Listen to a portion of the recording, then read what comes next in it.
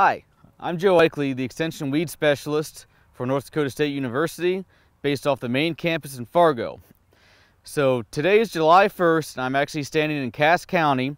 We're shooting a video today to talk about horseweed control. It is unfortunate that I won't be able to join you guys out in Minot this year for the REC field days, as I do like getting out to the western part of the state and talking to producers and seeing the agriculture out there. But due to the COVID-19 situation, we just thought it was best for people in Fargo to remain in Fargo and shoot some videos to conduct these field days. So what I'm going to talk about today is our 2020 Weed of the Year, and that is horseweed, or some people call it mare's tail.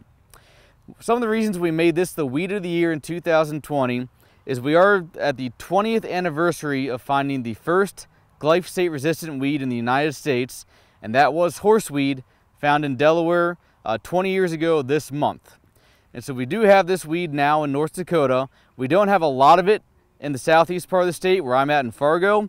In fact, we had to look hard in a prevent plant field to find one plant, but we did find one plant for me to stand next to for this video. It's a much bigger deal in the western 2/3 of the state and basically anywhere where you have no-till crop production. So horseweed does thrive in no-till systems.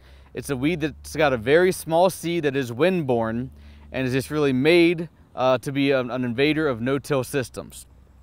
And so we've been dealing with this weed for 3 to at least 5 years in the western part of the state. One of the reasons it's becoming more prevalent is because we have more glyphosate resistance that we're finding across the state. So typically we'll just use something like glyphosate for burn down ahead of many of our crops, since we have a pretty flexible window of crops that we can plant into if we just use glyphosate. That won't control horseweed in the spring, and then we really have limited options for horseweed control in many of our broadleaf crops, especially in the western parts of the state. So when we talk about horseweed management, that's the main thing that we need to think about for horseweed management is we need to control all the plants that we have before we plant our crop. So horseweed is a winter annual weed, so it emerges in the fall, will overwinter, and then bolt in the spring and go on to produce seed sometime early to midsummer. So what this means is if we have a year, especially like 2019, where we had a lot of rain in August and September, if we get those fall rains, horseweed will germinate in the fall, and then we'll be able to overwinter and become a major problem the next spring. So for management, the thing that we found that's most effective is spraying horseweed plants in the fall, when they're still small and in the rosette form. In the fall, horseweed is relatively easy to control. It can be as simple as a ½ pound to a pound of 2,4-D, which would control most of the plants that we have out there.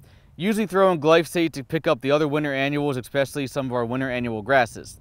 So glyphosate and 2,4-D about as cheap as it can get, and will control most of our horseweed in the fall that way, and remain pretty flexible for the crops that we can rotate to the following spring.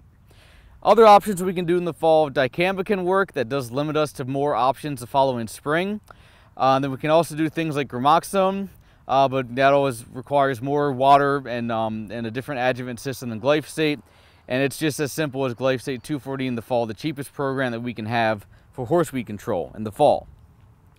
Now it can also act as a spring annual weed or a summer annual weed. So we do have some horseweed plants in North Dakota so far, a smaller percentage of the plants that can germinate in the spring rather than in the fall. And it's those spring plants that can become problematic. Other areas of the country, that's the majority of their population of horseweed, will germinate in the spring. And there we have to be pretty aggressive with our burn down programs ahead of most of our crops. So if we have glyphosate resistance, that won't control the plants that we have out there. If we're looking for a good burn down herbicide, Sharpen is very good on horseweed. So we can use Sharpen ahead of several of our crops. We can use gramoxone ahead of any of our crops that we plant. So those would be two products I'd look at as a base burn down program for horseweed in the spring. Now I mentioned 2,4-D is effective in the fall. Once we get into the spring, especially the plants that have overwintered, 2,4-D is a lot more marginal for control of horseweed, especially once it starts bolting and gets to be over a couple inches tall. Dicamba tends to be a little bit better than 2,4-D on horseweed in the spring. And then we have a product, Elevore, that's been on the market for a couple years now, another Group 4 herbicide. And we can use that 14 days ahead of things like corn, soybeans, small grains, canola, and sunflower. So Elevore, we can use that 14 days ahead of those crops I just mentioned. Dicambo puts us out of planting a lot of our crops we will want to plant in the western part of the state. And then 2,4-D will just be pretty marginal. So those are additional options for spring burn down, but the main goal here is to control all those horseweed plants before we plant our crop. If we do plant our crop in small grains and corn, we still have plenty of options in crop to clean up horseweed escapes. It's becoming more problematic in soybean. With glyphosate resistance, that takes out a lot of our options. We do have group 2 resistance becoming more prevalent. In soybean, that would be first rate.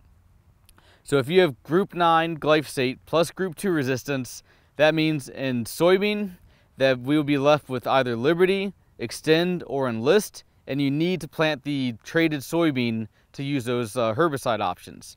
So if you're just straight Roundup Ready or non-GMO soybean, we wouldn't have anything available in crop. Dry beans, we don't have any in crop options either if we have dry beans that have emerged and the horseweed is there.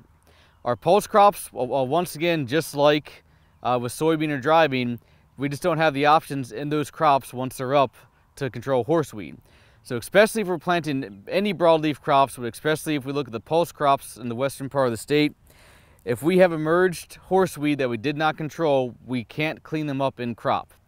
And so that's one of the biggest challenges with horseweed, is kind of fixing our thinking that this is, 1, maybe even 2 passes before we even plant our crop to control horseweed, because once we have the crop up and growing, difficult to control, and it's going to be a season-long problem.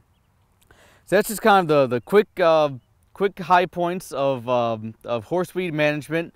Again, hopefully in 2021, we're back to in-person field days and we can make the circuit and I can visit with everybody in the western part of the state again. But that's just our quick update here, and we hope to see you again next year.